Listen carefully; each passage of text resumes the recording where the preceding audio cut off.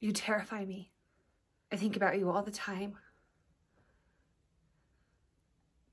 I can't sleep at night, and when I do sleep, you haunt my dreams.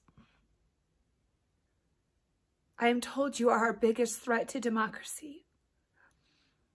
What do you want? What do you want? Me? Are you talking to me? What do I want? Wow. Secure borders. No new wars.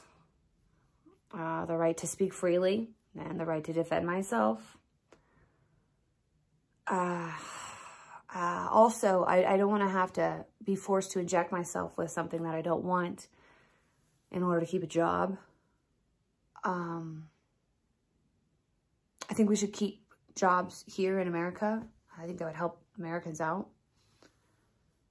And babies. I think babies in the womb should have a shot at life.